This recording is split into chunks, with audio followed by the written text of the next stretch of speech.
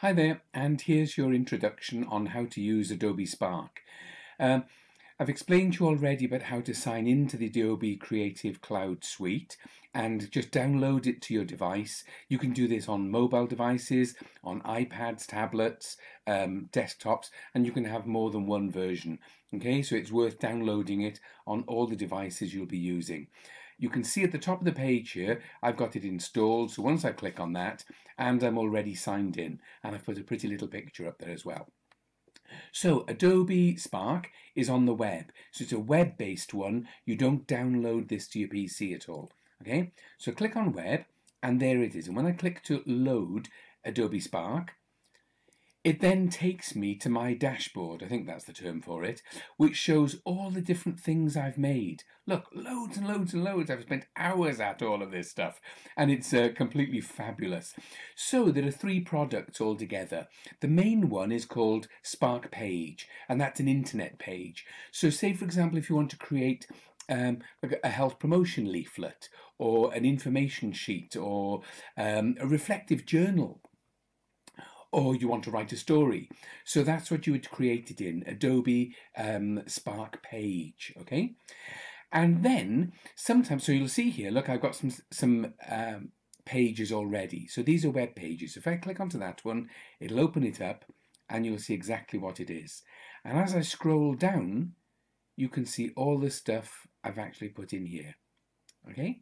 Now, what your customers see, the people you send this to, is when you go into present mode. So if I click on present, it takes it to full screen and it shows the whole of your resource. So there's the top, and you use your roller key to slide down the page. Okay, so that's what you'll see embedded in Moodle sites, or if you send the link to somebody, this is how they'll actually access it. Okay, and this has all been created with Adobe Spark. So I'll just press escape to get out of this. Right, and to go back to your main dashboard all the time, you just need to click this SP. Look, once I put the cursor over it, it lights it up, and there you're back on your dashboard. So the 3 things are either page, that's a web page, a post is just a static image, it's a picture. So you can either upload one of your own pictures or use this one. So I wanted to do something on consolidation, and I thought, now what sums up consolidation for me? And I thought, right, mixing all the ingredients together. So I got that picture and I just put across the word consolidation. Okay, and you can save that as a Spark post. And the third thing that you can do is something called Spark Video. Okay, let me find, right, there's a Spark Video. And that's the third element of this. Now, Spark Post and Spark Video, once you've created them, you embed them into your page. Okay, if I get rid of that, here you go. There's all the different pictures I've put in for the different bits of this video. Okay, what I'll explain to you how to do. So I'll go back to my main page again by clicking SP. So to create a new one from scratch, whether it's page, post, or video, just click on the blue button here. So that's to add a new one. Now, they give you some suggestions that you might want to use images like this, but I always just go straight, start from scratch. So go here and I'll say I want to create a page. Now, this is where you start typing. So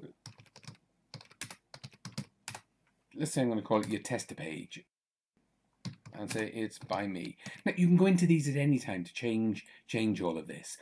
When you see the little plus button at the bottom, that's everything you need to do to add more stuff. So when I click the button, it'll ask if I want to put a photo in. Now you can either upload your own photos, so if you click here, it will take you to your pictures package on whichever machine you're using, or there are a whole load of free Adobe Films images that you can use. And because these are free, they're copyright free, you can use these. So just try and think of an image. So I've called this a tester page. Let me see if I type in the word testing, what happens. Okay, look, all these are different free images that you can use. Okay, so I'm just going to choose one at random. Oh, says he, and then I want to go and find a nice pretty one. Okay, let me just, I don't know what that is. Okay, and if I close that X, right, this bit of this, you can go back in and change this whenever you want to. Okay, so once you start scrolling down, this little plus button comes up again, and each time it comes up, it gives you options. You can either put a photo in, which would be again one of your own photos, or choose for one of these free ones, and it'll put it in the center of the screen. Or you can start writing text. So if I click on that, and look, you can have a big heading, so heading 1, slightly small heading 2, or in inverted commas, or you can have bullet point numbers, and you can do bold and italics, but that's what you can do. You can't underline or anything else. You can hyperlink to things, I'll come back to that, and then you can decide where you're going to have it. Okay, so let's, if I say,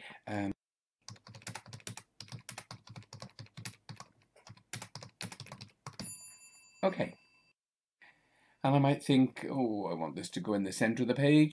I can click to do that. Okay, if you want to split the page, this is an introduction to Spark. It's now put it in as a new line. So I'd use again, make that big and center it. But when you want to present, the present mode, that little plus goes. So this is all you see. There's the top of the page, and as you scroll down, you've got that. So it's missing all those plus signs. So when I press escape, that takes me back into the editing mode again. So if I plus, I can say I want text, and this time let me go for the inverted commas.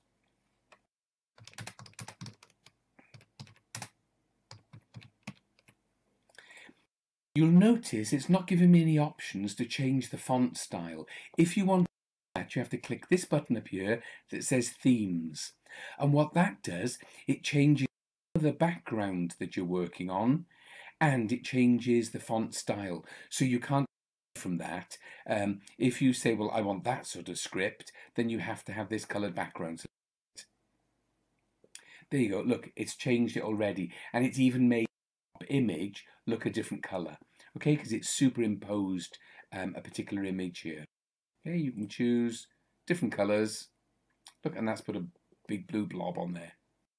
So play around with it. Now, if I want to add a video in, you can either add a video that you've created in Spark, or you can upload a YouTube or a Vimeo image, but video. But you can't just upload something straight to PC. So if you've got a video already on your PC, open up a free YouTube account for yourself, save it on there, and if you click to the button that says unlink, then no one can find it. You can't save it as private because nobody at all would be able to see it. Only you as the creator. So by default, when you go onto YouTube, it's automatically set to show this to public. So if the whole world searched for your theme tune, your theme or your name, they'd find it. So the only way to hide it is call it unlinked, unless you want people to find it. So then you put the YouTube account in, and when you press your little video will appear there. Okay, so that's the way you put a video in. Other ways of putting photos in, instead of just putting one big photo in, you can have a photo grid, and that means you might want to put about half a dozen photos in. Upload the number of photos you want to, either from your own account. Okay, so there, so it's upload a photo. You can either put your own in or find the free photo. Adobe Stock you normally have to pay for, so these are free ones, okay? So you can click there, you can put in a few photos. Let me just put a couple in here. Okay, I'm just clicking any ones as they appear, okay? And then say save.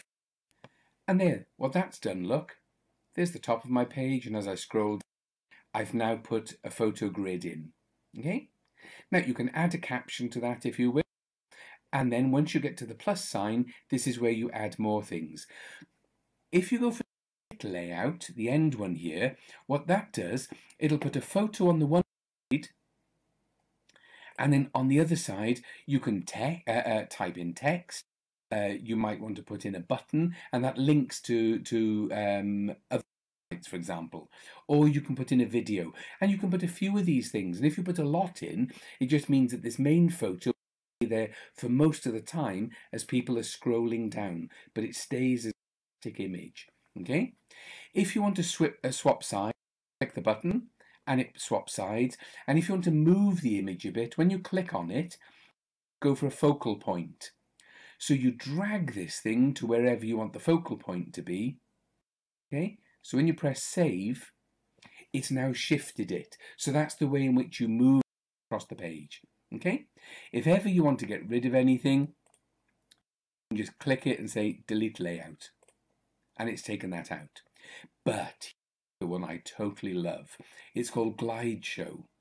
Now on this, choose one or more images again. Let's say if I type in the word fun. Okay. There, fairground fun. Lovely. And I'll say save. Now what this does, it puts the image as the background, but it gives you this sort of opaque looking block here that you can add as much as you want to. So let's text.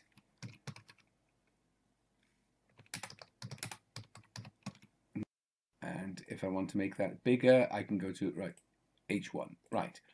Then I might say text.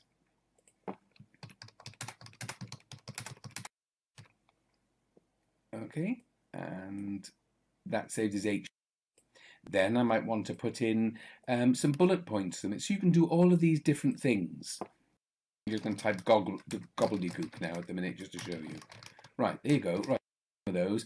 Again, you can add in videos, you can add in more pictures, but the longer you make this, as people are scrolling down, so let me go to present mode. There you go, there was the earlier images, and when they're scrolling down, the big image comes up, but as you keep scrolling, all this happens. Imagine if this block was longer, you can embed videos into this, put more text, add links to internet sites, whatever.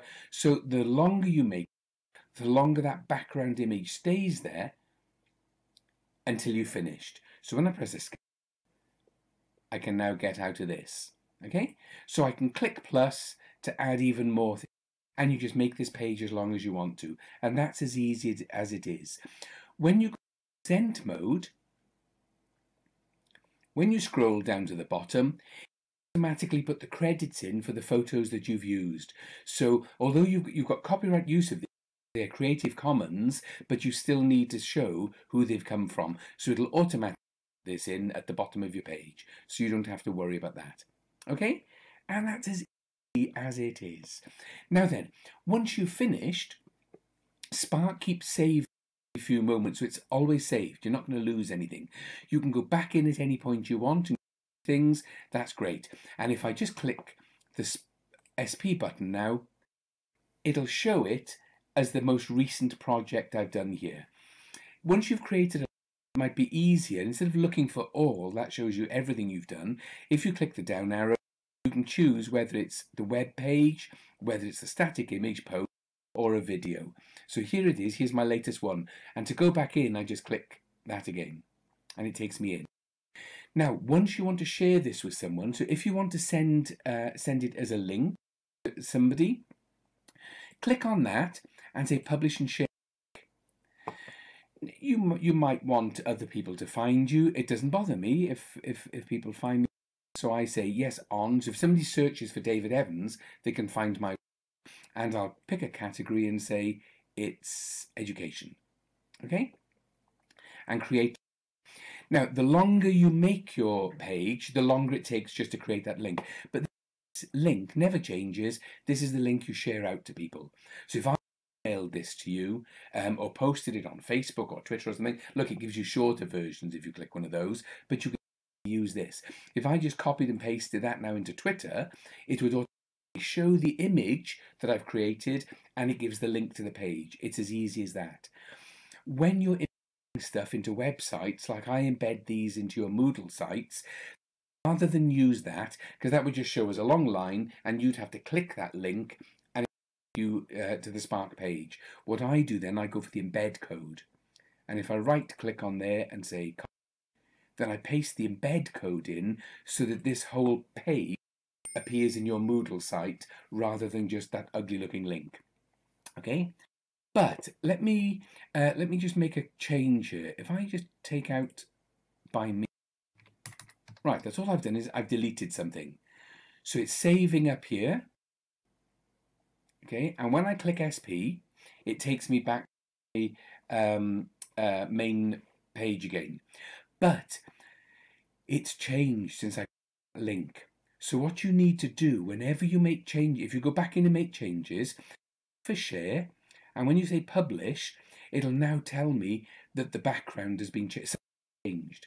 Okay, so if I've sent you this link for you to look at this page, and if I don't click the button here that says update the link, so when you look at it, you'll only see the original version I sent you. So if I click update the link now, all it's doing is it's updating the background for the same URL that you've been. So I don't have to keep getting new URLs. That link stays the same all the time.